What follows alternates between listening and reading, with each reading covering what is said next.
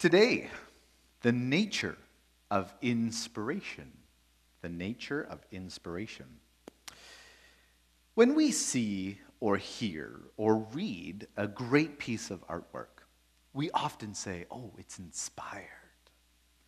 It's a way of recognizing that the piece of artwork is beyond great talent, but reveals a spirit behind it. We express this by saying, wow, that's inspired. It says that something served as a powerful motivator. It reveals deep emotion being expressed through that piece of artwork. Now, the word inspired means of extraordinary quality, as if arising from some external creative impulse. It means also to infuse into the mind, to communicate to the spirit as divine or supernatural influence. And it means of air or another substance that is breathed in. And people throughout the centuries have been inspired to create music, to create great literary pieces, to paint incredible paintings, to sculpt beautiful sculptures. Others have been inspired to explore new worlds, explore our world scientifically, what it's made of, and how it works. Others still have been inspired to create new inventions, machines that fly, float, go faster, farther, more efficient. Inventions to make our lives more comfortable, more convenient, like phones, computers, electric lights, and roads. Inspiration seems to be part of what it means to be human. Where does inspiration come from? Is it an innate human quality, or is there an external source, or both? How many of you have ever felt inspired? Anybody? Yeah, I know a number of you have. Can you recall a moment when you have been greatly inspired, greatly moved to do something, to create something? I always feel inspired to practice my guitar more after I've heard Keith play. His musicianship inspires me to practice more, to learn new techniques. It's a great external source of motivation and tool of creativity.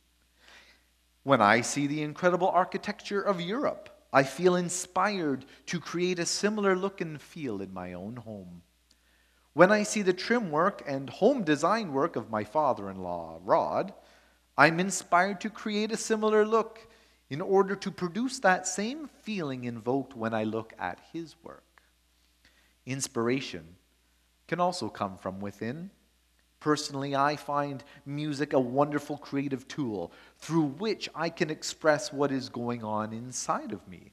And one of the first things I did after my first experience with Jesus Christ was to write a song. I was inspired. Something had happened to me which I felt I needed to give expression. The Bible was written in the very same fashion. People were inspired to write down events, experiences, expressions, and revelations. And you've heard it said before, the Bible is God's Word. My question is, in what sense is it God's Word? Does it mean that God dictated every word? I mean, the reality is someone wrote it. God did not reach down with his hand and write the Bible or any book. Yet many people have claimed their writings are from God. And many of those writings differ, even contradict each other. When I became a Christian at the end of high school and went to Bible college, one of my questions was, where did the Bible come from? It always bothered me when people said the Bible is the Word of God. And it bothered me because God did not sit down with pen in hand or laptop on hand to write down his instructions to us. Someone, a person just like you and me, sat down and penned it out. So what makes us think this is from God? I believed the Bible had historical significance, but the Word of God, really? There was no doubt in my mind that Jesus was real, that salvation is found in him, that our connection with God is found through faith in Jesus Christ. And in the midst of this was the question in my mind, what makes you say the Bible is the Word of God? First of all, it is important to point out that the Bible was written by over 40 authors over a period of approximately 1,500 years.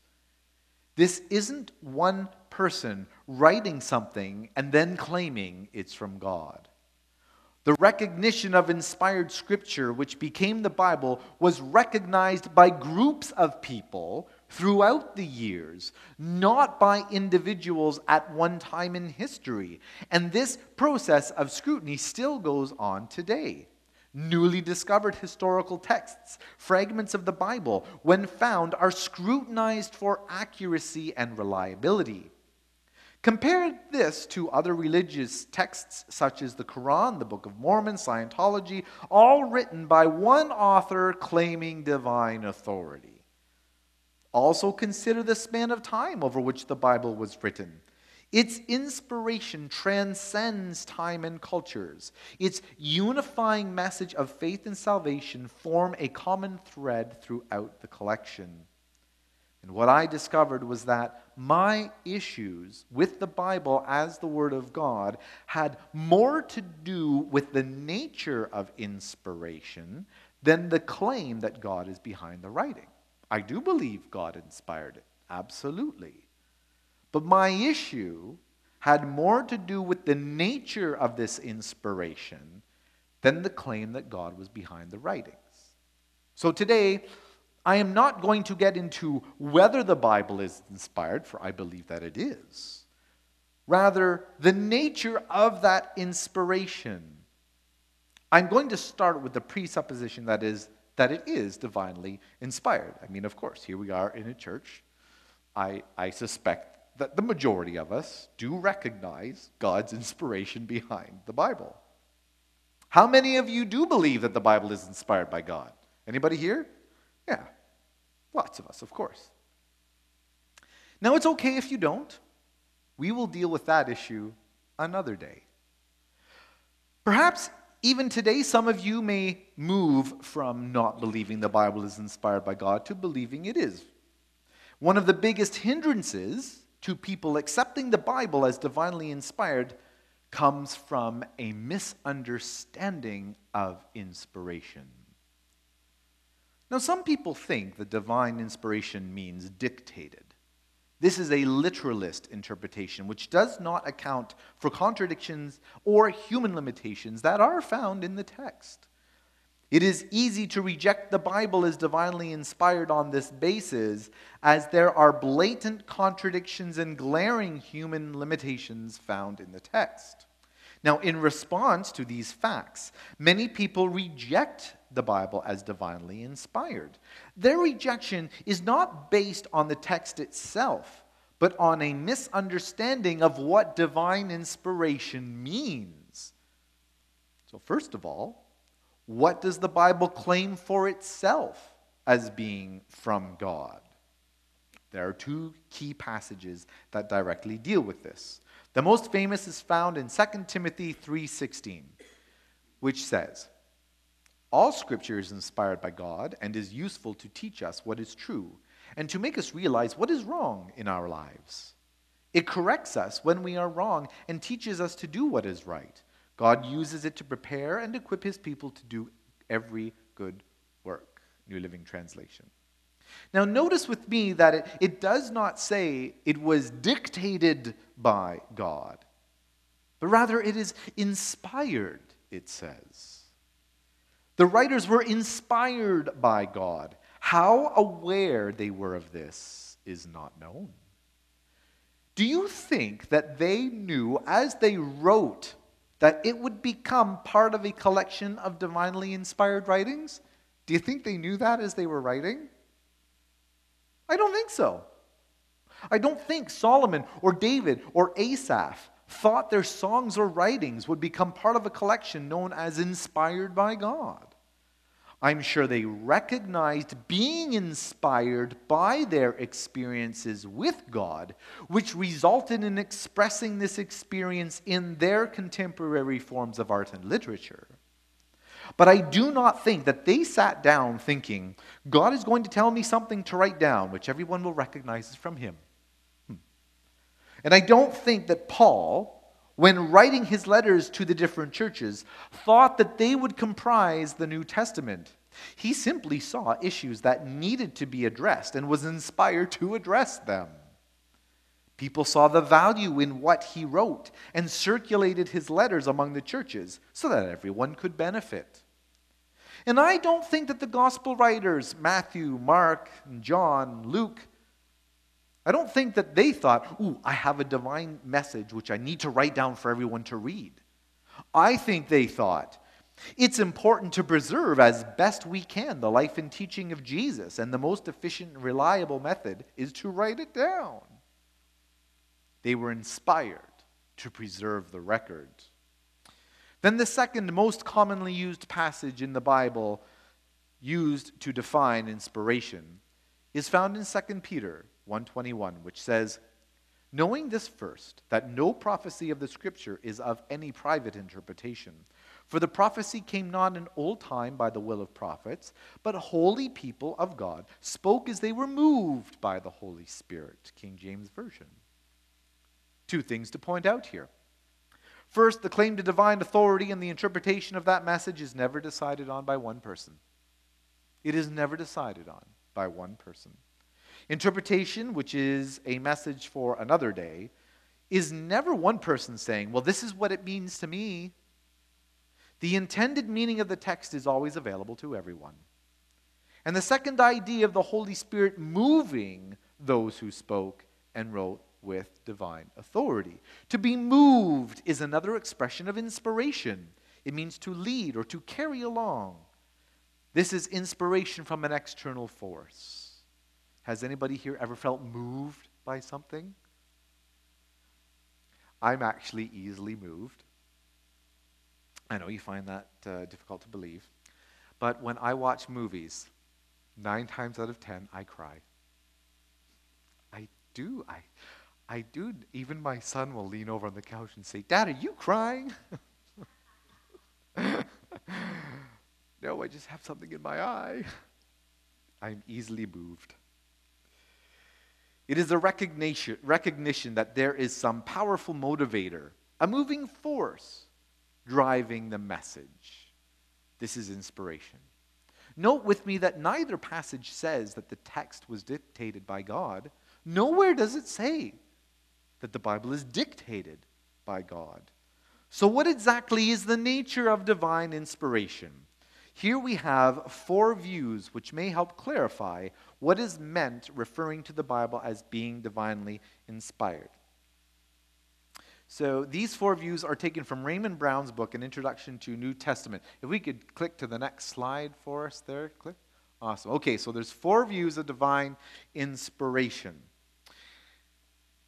The first view is the literalist view.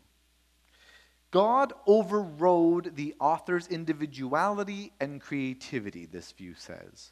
And the words are directly from God and are to be interpreted literally. The literalist view on inspiration makes divine inspiration so dominant a factor that the limitations of human writers become irrelevant. The literalist view says the writers became like robots who wrote out exactly what God programmed them to write. No account for personality, no account for human intention, no account for contextualization.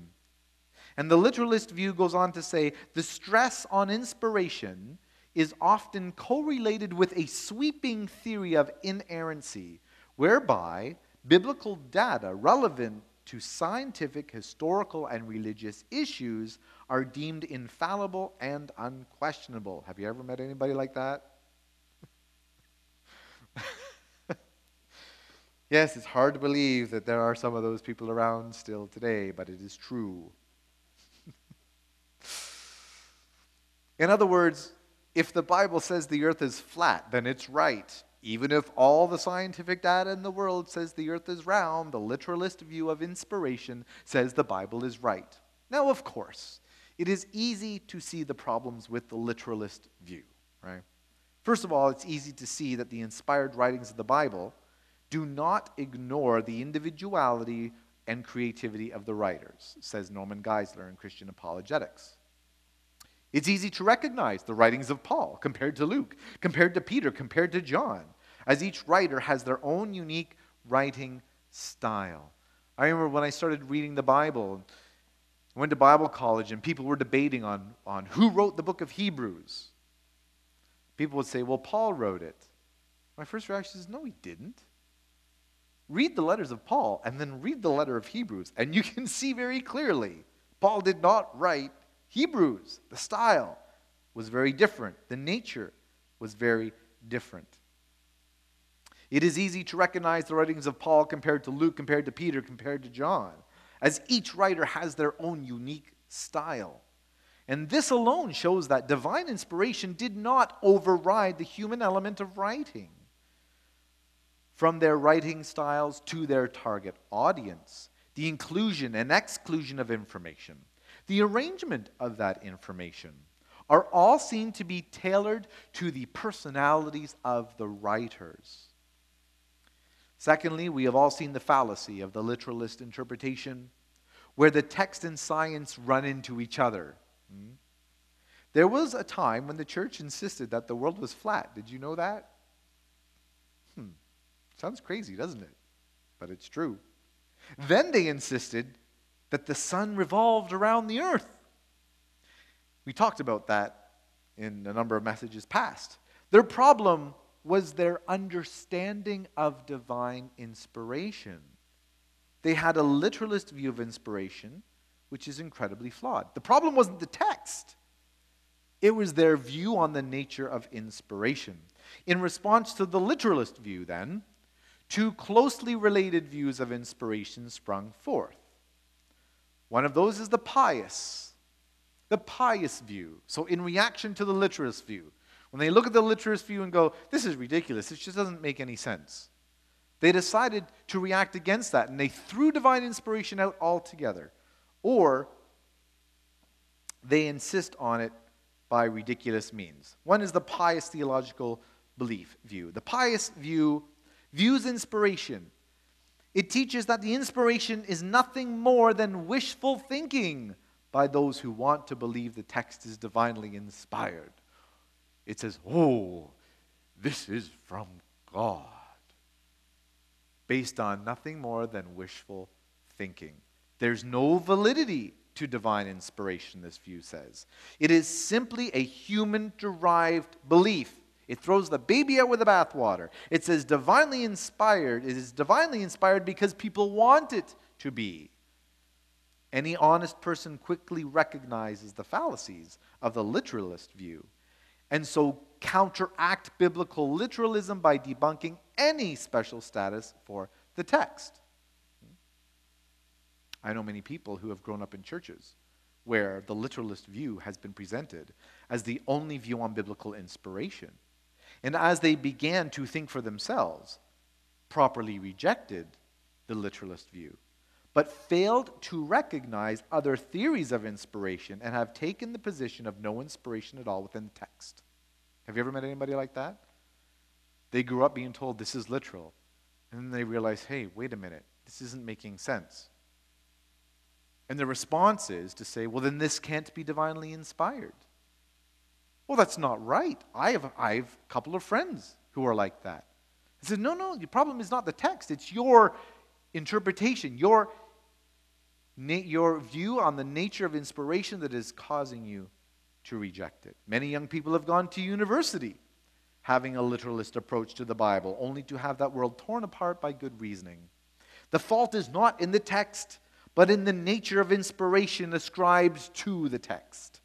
Their reaction to the debunking of the literalist view is rejection of the text altogether.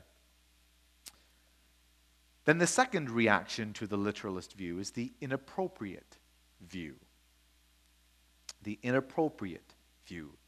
This view teaches that inspiration is an inappropriate designation to the text.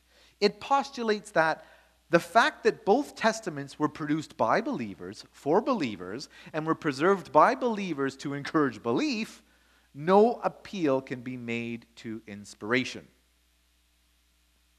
All the claims of inspiration are within its own system, therefore they are invalid.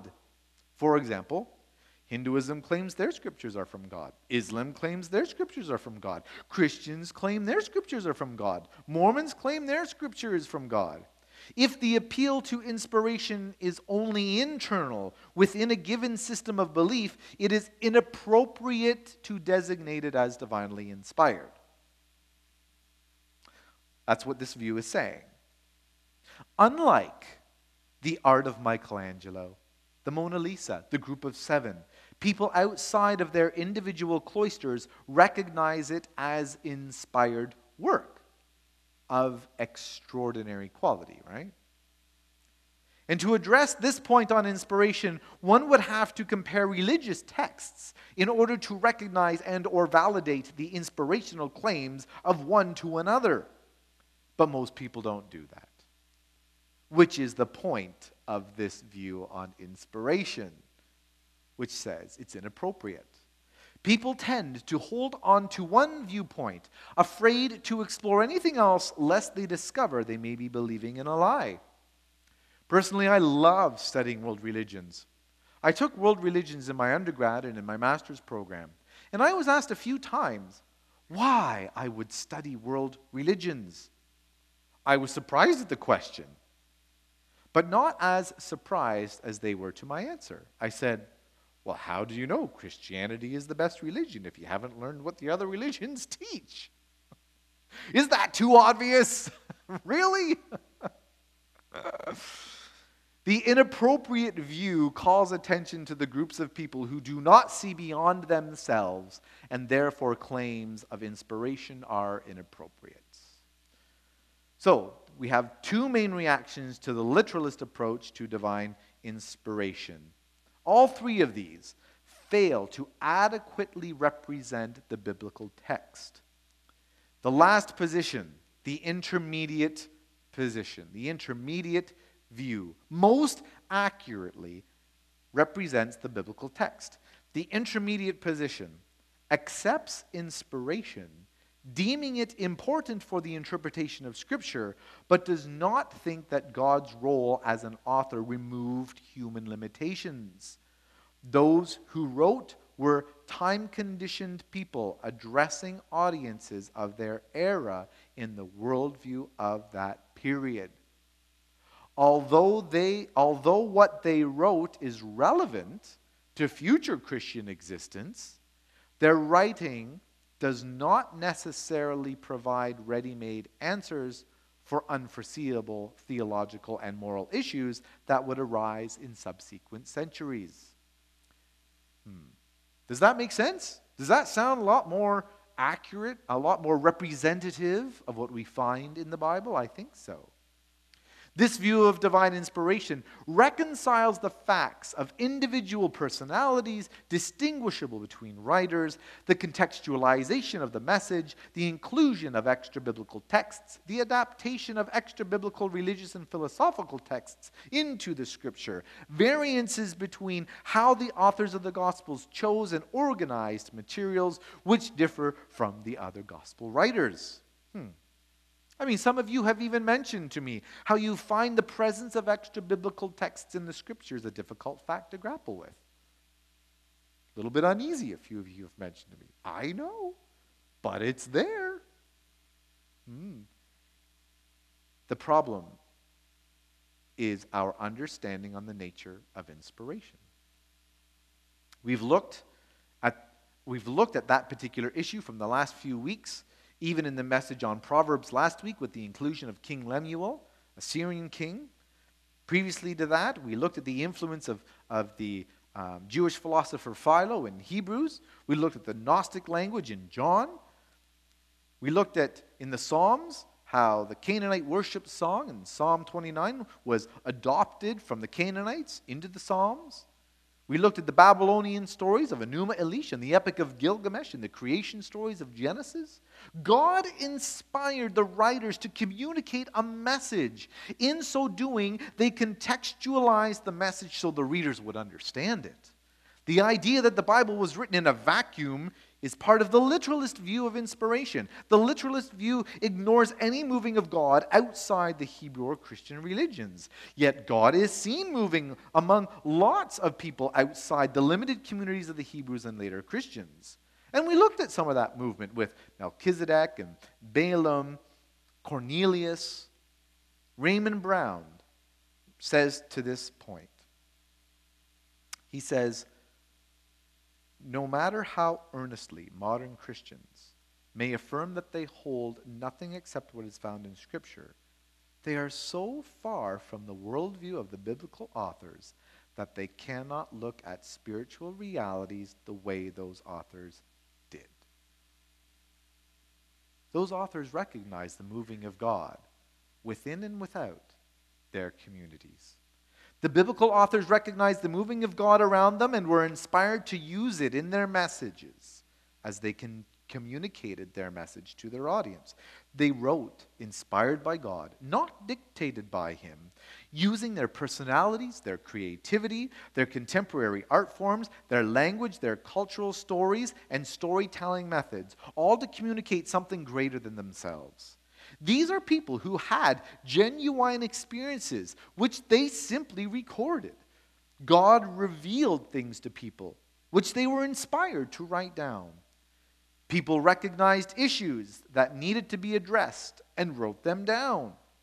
People saw historical events and felt it deeply important to preserve those events. People had a message burning within them and contextualized it in order to reach a specific audience.